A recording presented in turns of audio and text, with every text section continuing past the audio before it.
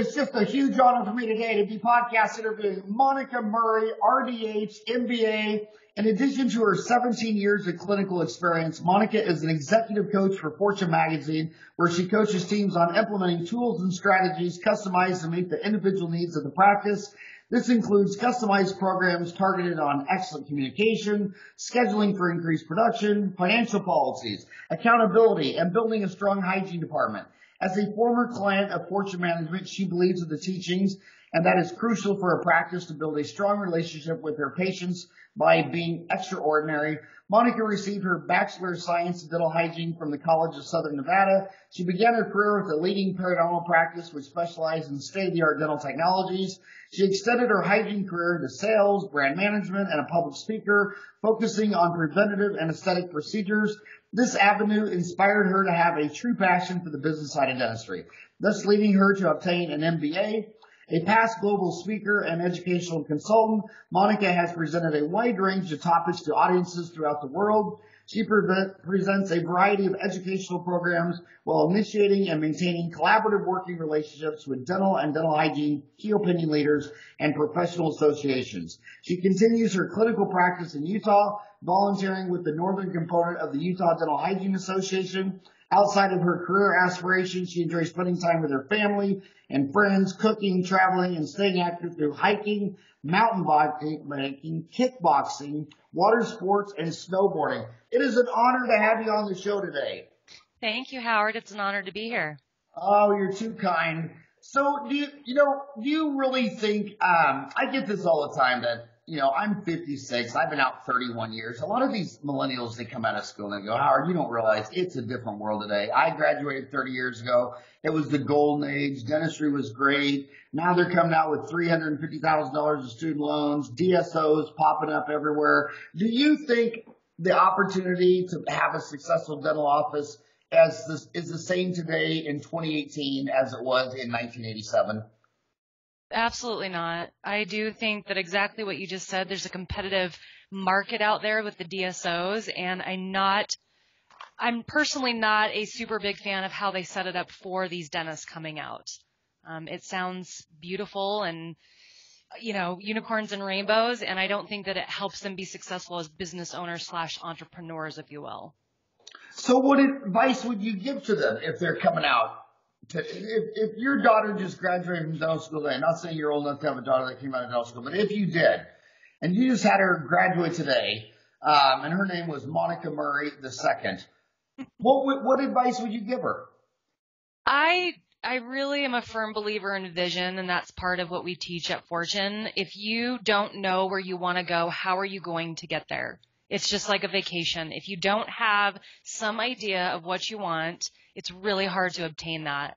And I think many dentists, if it were Monica Murray Jr. or the second, I truly believe that if she were to say, I just want to practice dentistry, great, then go work for a company. But if you truly want to have that entrepreneurial spirit and be a small business owner and or a large business owner or have multiple offices at some point, be very clear on where you want to go, because that will set you up for success and or could set you up for failure from the get-go.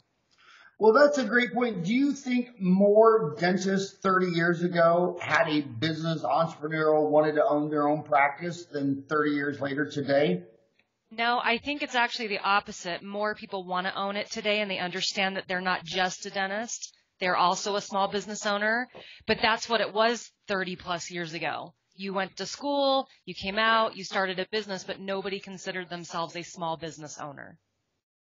Yeah. So what is your typical client? I mean, who's calling you at Fortune?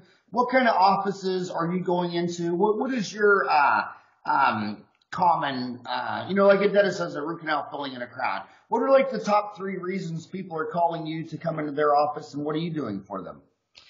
I think there's really 2. Obviously, the common thread is I want to work less and make more, don't we all?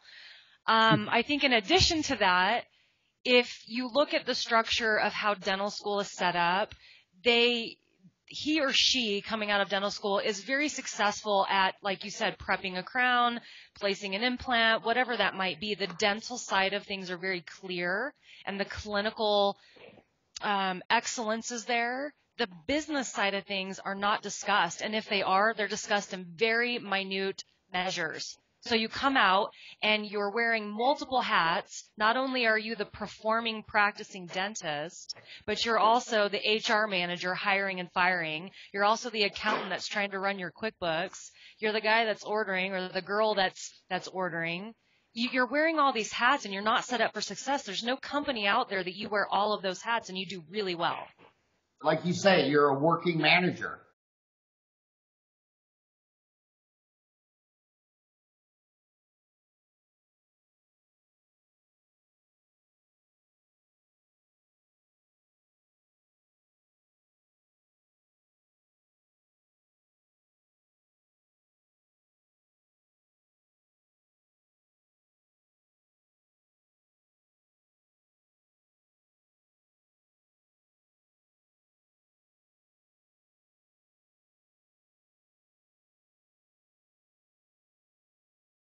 Would you recommend that they start de novo, start from scratch, buy an existing? Do demographics matter?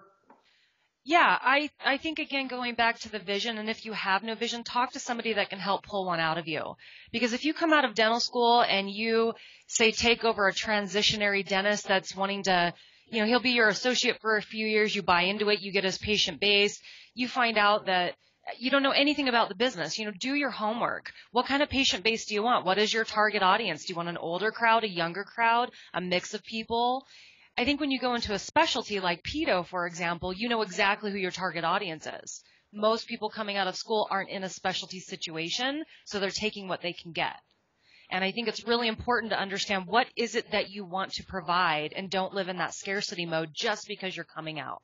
Be clear. And that's probably sums up the last numbers I saw were for 2016 that the average dentist in America in 2016 netted 187,000, but this average specialist was over 300,000. And a big part of that is just because they have a target market. They do. They absolutely do. It's very specified to what they want to do. I want to work on kids, and I'm not doing molar endo, or whatever that might be.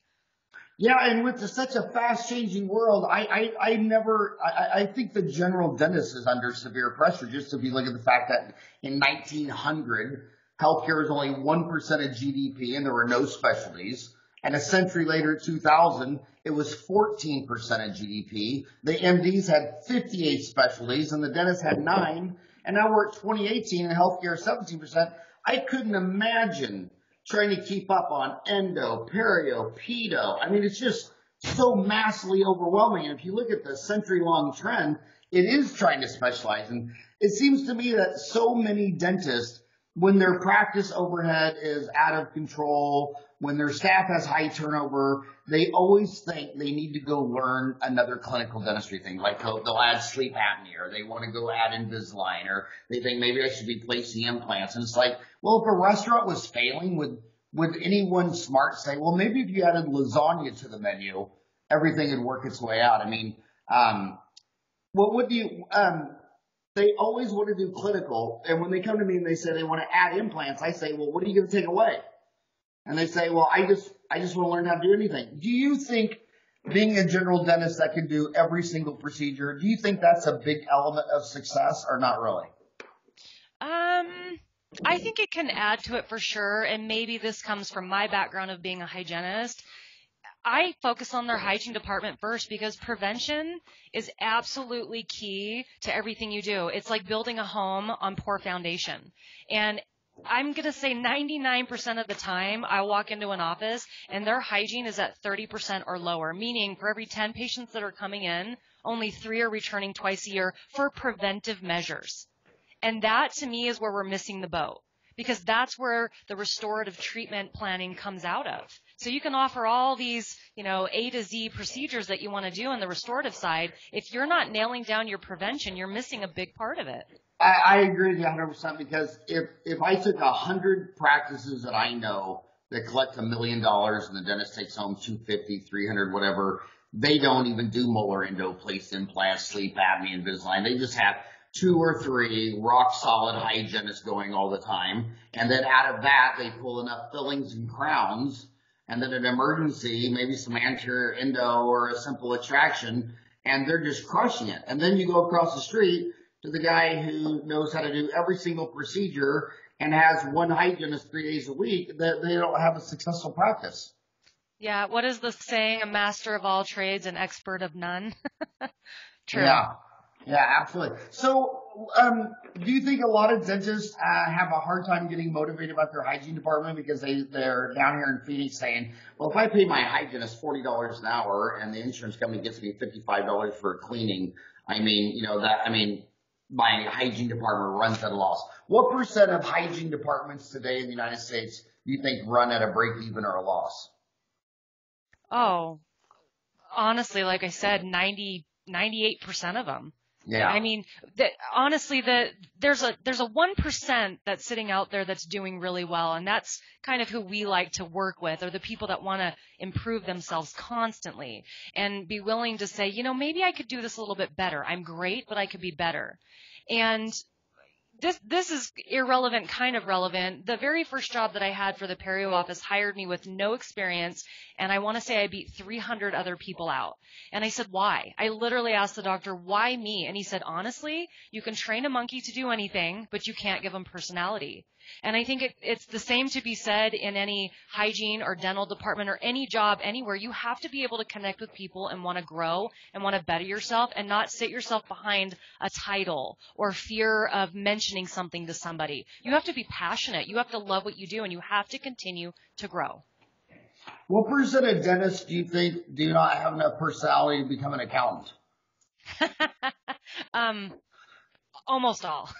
Yeah. So then like wants to be with like. So if you sat at the library for 8 years, you think the librarian is the hottest rock star in the world.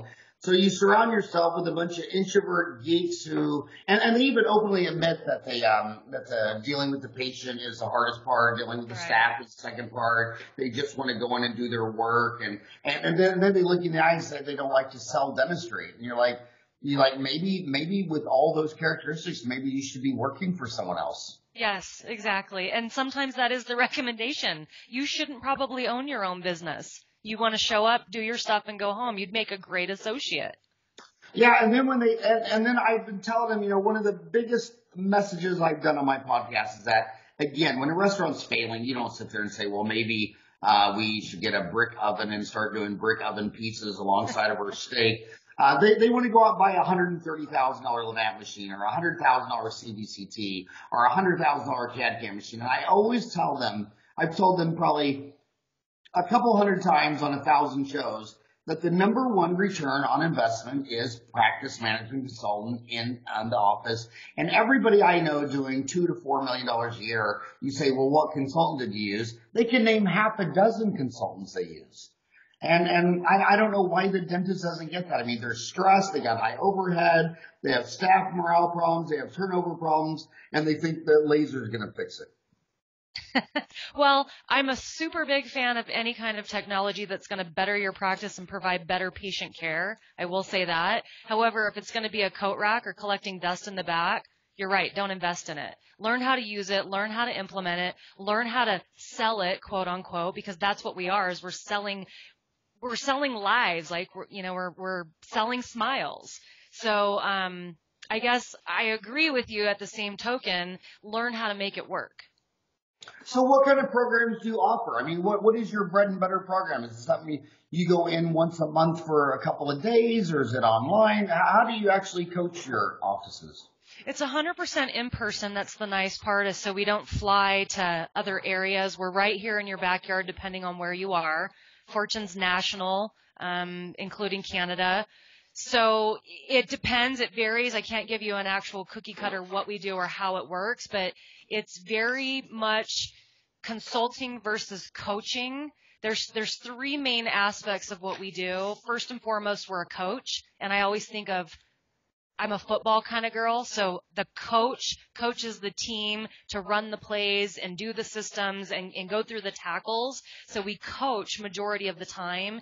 Every now and then, yeah, I'm going to have to put on a consultant hat and say, just do this because it works and trust the process. And then in addition to that, when you look at mergers, acquisitions, transitions, retirement, bringing in an associate, whatever that might be, looking at your finance engines, we're key business strategists. And I think that's where we can provide a really mass amount of education and help to the dentist that, like you said, doesn't know the accounting side of things. So you're in Salt Lake City, is that right? Correct. Yep. So are all your clients then basically Utah? Is that your territory? Yes, majority. I do venture out a little bit. I've got a favorite client out in, I shouldn't say that, but out in Green River, Wyoming. So there's a few outlying areas that we work with people as well. Yeah, I used to lecture in Wyoming at the Grand Tetons. Oh my God, that was beautiful. I couldn't believe it. And I'll tell you the story because maybe you could believe it. I don't think anybody else. From the airport to the lodge, the taxi guy slowed down and stopped on the side of the road. And I said, "What are you doing?" And he goes, "Look by that tree." And there were 3 bears. Yeah. And Ryan and I just like, wow, I couldn't believe it. And then he said to me this. It was so funny. He goes, "Watch, since I stopped, I'll draw commotion." And he goes, "It won't even take 5 minutes for some idiot to pull over and then get out of his car to take the picture." And sure enough, within 5 minutes, about 5 or 6 cars are pulled over, and some idiot gets out of his driver's side, walks around to the passenger side, and is taking a picture of these bears, which would be like across the street from you. And the taxi driver's like, "This guy," I mean, can you imagine being that dumb? But I guess he thinks that the bear's name was Winnie the Pooh. So Utah, the data I see, Utah is the most competitive market and has the lowest median average income for a general dentist because so many dentists just want to practice there. They're Mormon. They want to go back to their mother country, and that is so valuable to them. They just keep flocking back. And a lot of demographic people just say, "No, don't go there. Go somewhere else." So my question to you is, do demographics matter? Absolutely not. If you look at our Hawaii demographic, that would be a very difficult place to do anything because you're stuck on an island. There's a dentist on every 4 corners. I mean, it's very saturated. So I don't believe that in any way, shape, or form. I believe it's a limiting belief and a belief system of what you want to provide. Because again, the guy across the street may be doing subpar dentistry or not even meeting the standard of care, and you got to focus on yourself. It's absolutely what you want to provide, having that vision, if you will, moving toward that, and what kind of dentist do you want to be? Now, the challenge, I will say out here, is we have probably the nicest people on the planet, I will say that, and they love to give dentistry away for free. "Oh, that's okay, you can pay me later." So it's not a quality, it's not a skill level, it is just being wearing that business hat and saying, "I'm providing you a value and this is what it costs," and I'm okay saying that. Yeah, giving away dentistry free. I mean, oh my gosh, my assistants have gotten so mad at me over the years. My biggest problem is when someone fails a financial policy for an extraction, especially if it's 4 wisdom teeth. It's like, I don't care, I'll do it free. I mean, I'd rather pull 4 wisdom teeth than go to Hawaii. I mean, if I had those 2 options, it's like, well, she doesn't have any money, so it only take me 5 minutes, let's just do it. So I totally get that. So so you're saying that Fortune Management does better with elite clients, people who have already who are the top 1%. Is that who your target market is? Oh, no, I didn't mean to imply it that way. I'm saying we end up working with those people that become the top 1% because of their drive to look at systems and outsource things to their team, like create a middle layer of management, if you will, to where the dentist can focus on dentistry and then the office runs smoothly. So it's just, our average growth is 30% year over year. And that's what I'm saying is when you take a $500,000 practice and turn it the next year into an $800,000 practice or more, we had one right here in Salt Lake that grew 64%, which almost equated to $1 million in 1 year. But that's because they did it, they followed it, they believed it, they lived it, they breathed it, and it worked. But it would have been so much better if they just would have spent the $100,000 on a CAD cam. Well, they did because they needed to spend money to offset their taxes. Yeah, there you go. So if your business is poised for growth, and I know boys love toys, buy a laser. If you want to play with something that makes you run 20 red lights on the way to work, do it. But don't buy that toy because you think that's going to make your office business Agreed. poised for growth. That's a toy. And I've sat there many and many times buying insane toys thinking, well, I could turn around and buy a sports car. I don't have a two-seater sports car. Or you could sit there and say, I want a boat or a cabin. But that's how you should look at this stuff. Because if your business if you're poised for growth and your business in order, you should be able to buy those things for fun. But you don't buy them as the Hail Mary pass to fix a sinking ship. Absolutely. And one of my favorite sayings ever is culture eats strategy for breakfast. So again, that goes with what you're saying. You can have all the latest, greatest, neatest, brand new toys, the nicest office. If you don't have the right people, the right systems, the right organization, and the greatest monitoring, it can fail you and probably will.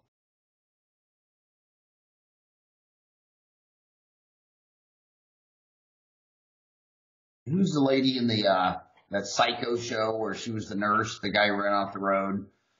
Kathy Bates, I said, in real life, Kathy Bates really isn't a nurse who finds stranded passengers in snowbanks and drags them back to their house and beats her. She's Hollywood. She's pretending. So I know you're introvert. I know you don't like to lead staff meetings. I know I've told them 100 times that, successful people are the ones willing to have the highest number of uncomfortable conversations. And they always tell me, they say, well, I don't like that. I mean, on Dental Town, you know how many threads there are? What should I say to my hygienist? And then they're posting all this stuff. And I'm just reading the thread. Basically, you can just tell he's more afraid of his hygienist than King Kong. And it's like, why? But I always tell them, you can just pretend. I mean, you can show up to work and say, look, there's 168 hours in a week, and all but 32 of them, I can be an introvert geek afraid of the world. But now I'm going to walk through that office. I'm going to be a leader, and I'm going to lead the staff. I'm going to have uncomfortable conversations, and I'm going to have staff meetings. How do you coach a dentist to be something they're not? I think I like people to be who they are, and I believe in not necessarily profiling somebody, but understanding what their natural state is, like say a color code or a personality or an astrology or whatever that might be. People have their natural adaptive states that they go back into, or their automatics, but I believe that you can have an uncomfortable quote unquote conversation and not have it be something that's threatening or rude. It's matter of fact. And so that's your business hat. And I think when somebody says, I want to be a better leader and I want to do better things, they're open to the coaching and they're willing to step out of that comfort zone and stretch to be uncomfortable and do great things. And then when they see the results come from it, it's almost eye-opening, like, oh, I could have done this years ago. So instead of having this belief that it's going to cause confrontation, it's going to help create a solution, it ends up working out. That's and same thing with sales. I mean, almost every dentist says to me, I don't like sales. I just don't like it. How do you coach someone who just tells you? I mean, it's like telling a kid to eat their broccoli. I mean, do you just make them eat it till they cry, or what do you tell somebody that says, I don't like that? Well, I think it comes down to the power of good questions and understanding the why behind that. Why did you get into dentistry in the first place? What is it that you love? What is it that you value? How do you express this through communication to your patients or your team members?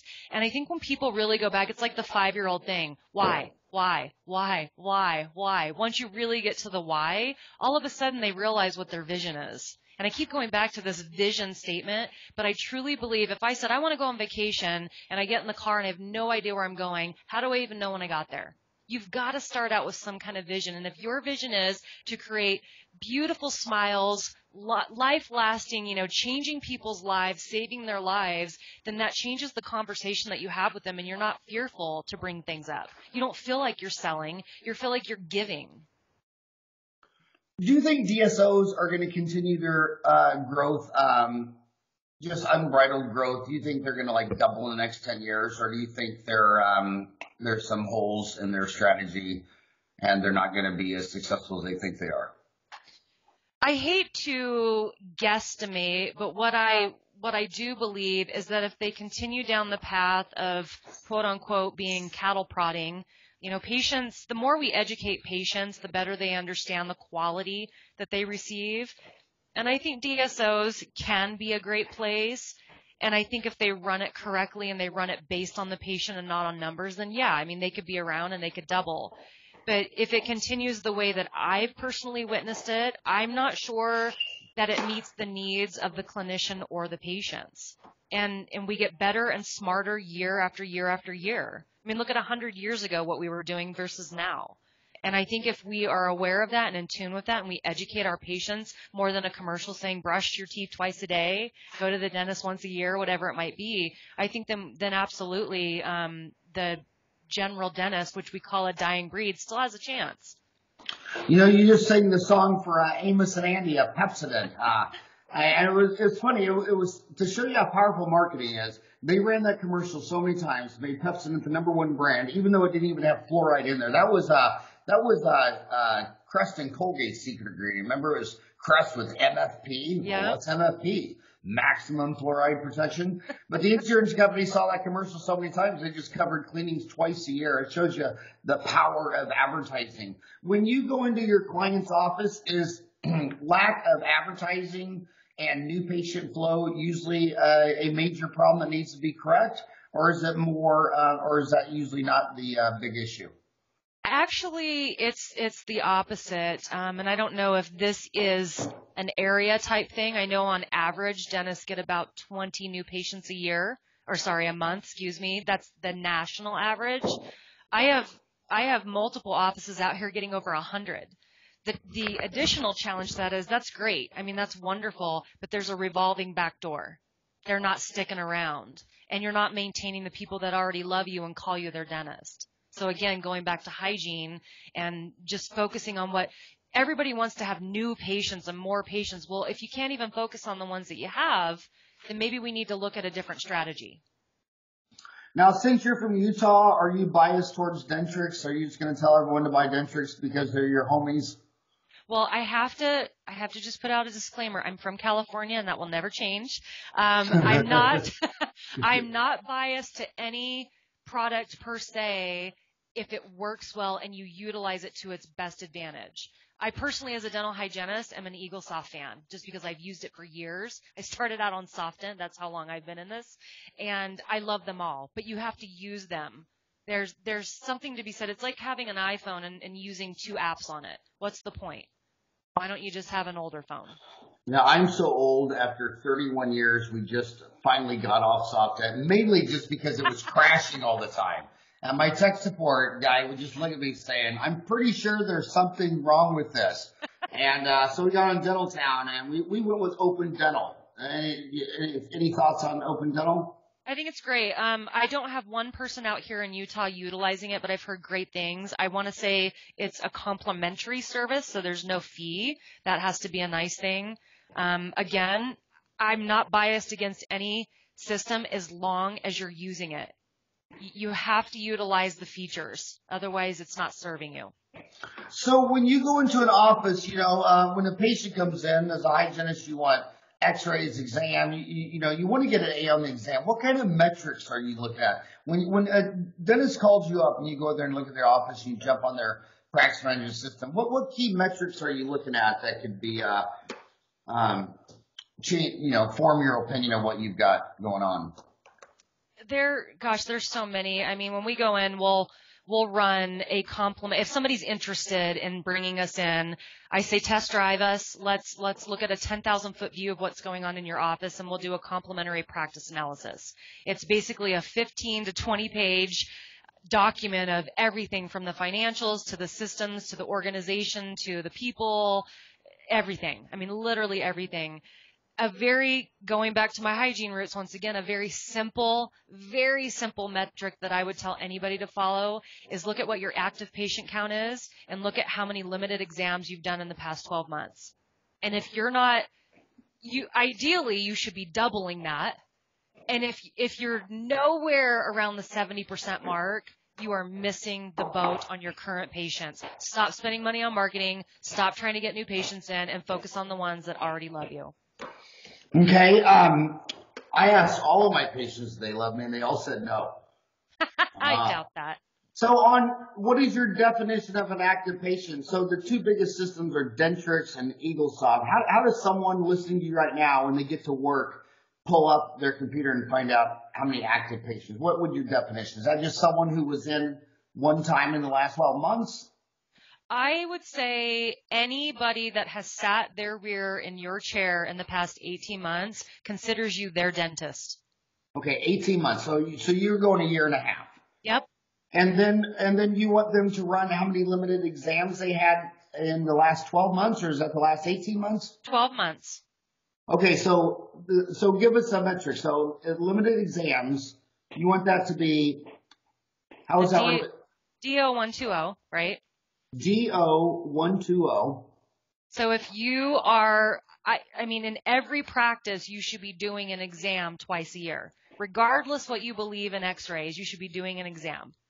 And if your patients, if say you have 1,000 patients that say you're my dentist and 1,000 patients have been in the past 18 months, but yet your limited exam count is only at 500, you're missing a huge part of your practice, and it's usually 30%.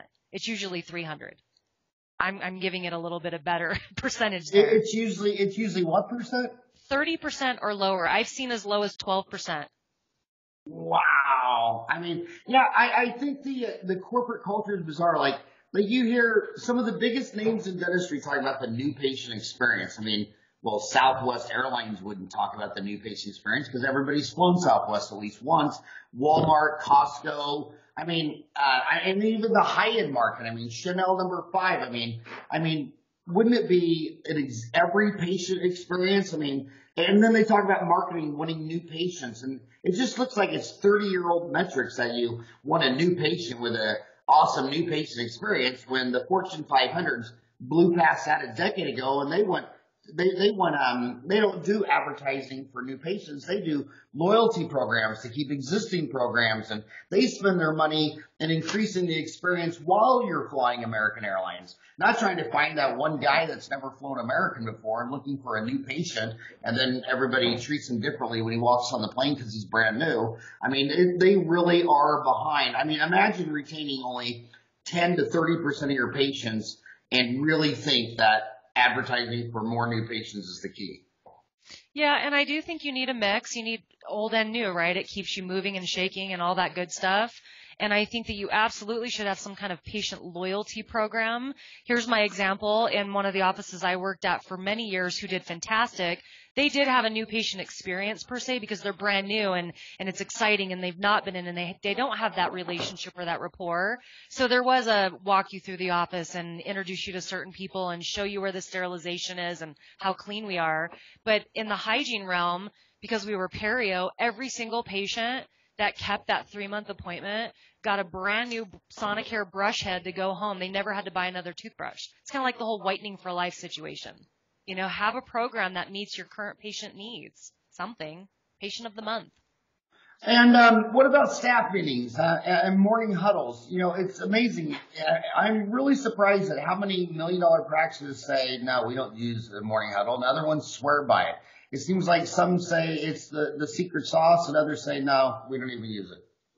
I am a 100% firm believer that you should be having some form of a huddle, whether it be morning or evening or both, ideally, and a weekly meeting. If you're not talking about what's going on in your business, then how are you focusing on what's not working and what is?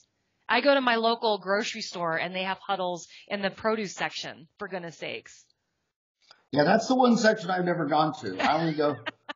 Well, you live in Arizona. I only go to the processed foods and then the liquor department. We don't have those here. But if I lined 100 dentists up against the wall and I said, what makes you not want to go to work? What just makes your stomach just, it's always staff. I mean, it's always staff. And they have staff turnover. When you go into an office, what percent of the time is the staff not happy, harmonious, and have equilibrium? Honest to goodness, and this is where I have to give Utah a plug, they call it Happy Valley for a reason. The turnover here is very low, very, very low. Culture is definitely not the issue. It tends to be my patients don't want to accept treatment, and so I feel a bit deflated. I'm not good at what I do. So here, very low. When I lived in Nevada, really high. So I don't know, maybe that is a territorial thing or a geographical thing. Yeah, I also think, the term I hate the most is the United States of America, because how could you compare Salt Lake City to Manhattan? How could you compare Anchorage, Alaska to Detroit? I mean, we really, the Federal Reserve even says, and it's published some really interesting papers, how the United States really has 9 different economic regions flying under the same flag. And I think that transient societies are more related to transient staff turnover than when you go into a town of 5,000 and everybody was born there. There's just massively less staff turnover. I would agree. I was a sales rep in Las Vegas for about a whole year, and I can't tell you how many times I was reintroducing myself every 3 weeks. So yes, absolutely. I want to ask you another cultural thing and see if it's different in Utah. Everyone knows when you get married that half of them fail in divorce. And I know the divorce rates are coming down simply because as the average age of the first marriage goes up, divorce rates come down. I mean, if you get married between 16 and 18, you don't have nearly as chance if you get married between 26 and 29. That's obvious. But when half the marriages fail, I'm always seeing dentists want to be partner with another dentist. And I sit there and say, really? You really want to be married at home and married at work? What have you've been in this field a long time. What do you think about, two dentists getting married and becoming partners at work? They think, the sum of the whole is greater, the whole is greater than the sum of its parts. This will be a really smart move. Good move most of the time, or not so much? I think it depends on the person, honestly. And are you too similar that you can't work together? Are your visions the same? Do you believe in the same philosophies? It's like raising children. You've got to be on the same page. And even if you aren't, you have to be able to have that uncomfortable conversation, if you will, or corrective conversation to say, look, this is what we believe in. This is what we're going to do moving forward. And I've seen very many successful office relationships, if you will, work just because they're on the same page and they're talking about it. People that stick their head in the sand are the ones that aren't making it work very well. Okay, now I want to ask you a selfish question for me, just for Arizona. I got 2 dental schools down here. We got AT Still Mesa. We got Midwestern Glendale. I don't know what percent it is, but at least 20% of the class has got to be LDS, and they all want to go back to Salt Lake City. They're in dental school now. The podcast is mostly consumed by almost everyone that emails me, Howard. In fact, please email me, howard@dentaltown.com. Tell me who you are. I would say almost all of them want to go back to Salt Lake City. Talk to that person. What should they do? I actually taught at both of those schools when I worked for Phillips, and it is not saturated here like people believe, honestly.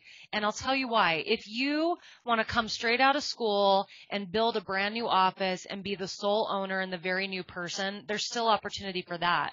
There's even more opportunity for people to bring in associates when you're fresh off the boat, if you will. You're coming right out of dental school. You know everything, but your speed's not there. And you've got people that are willing to mentor you and bring you into their practice and have some kind of buy-in ownership.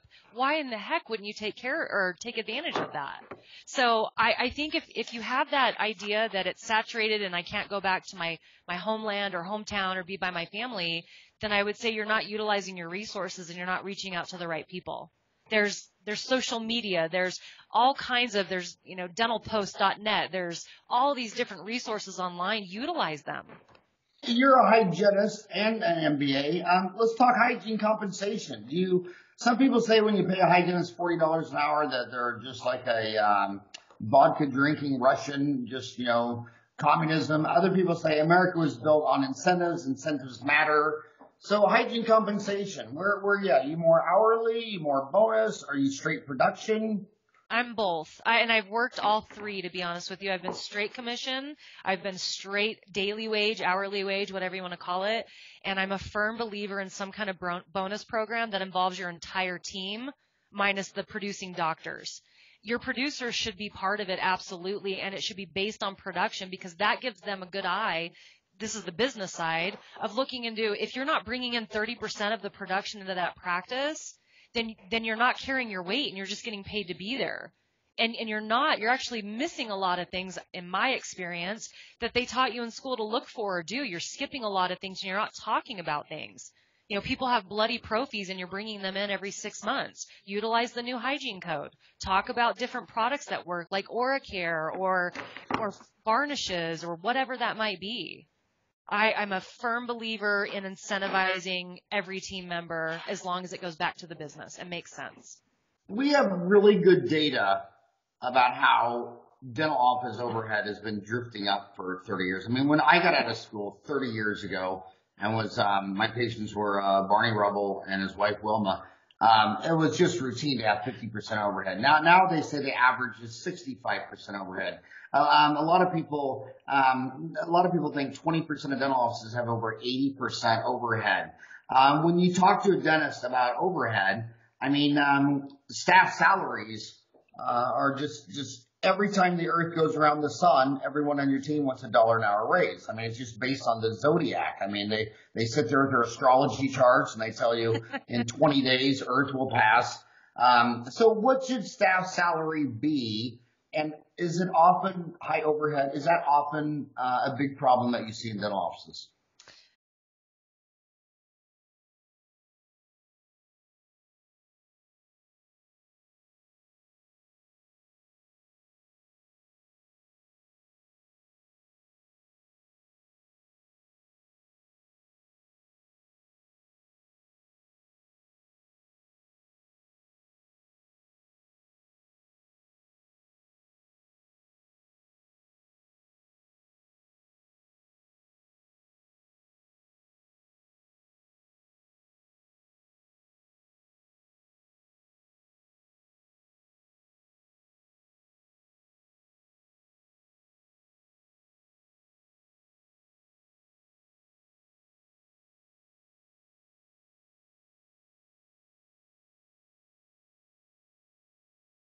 So, wow, when you see labor or team overhead at 30 to 35%, is that something where you grow your way out of it by increasing production, treatment plan acceptance, or do you sometimes have to go in there and say, Monica, we can't pay you $45 an hour, we have to cut you down to 40?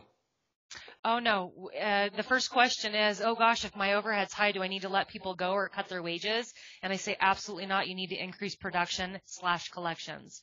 And so when we talk about our national average of growth is about 30%, I immediately suggest that they put some kind of incentive program in place. And they say, I can't afford it. I can't do it. And I say, you're already paying them too much. You know, your overhead's already too high and they're not loving you for it. So let's make this work for the business and let's make this work for your team. And it works. It turns itself around and the production goes up and they focus on the numbers and they start having those uncomfortable conversations. And so nobody takes a pay cut. That is not my recommendation. So what are your plans? What type of bonus systems do you recommend?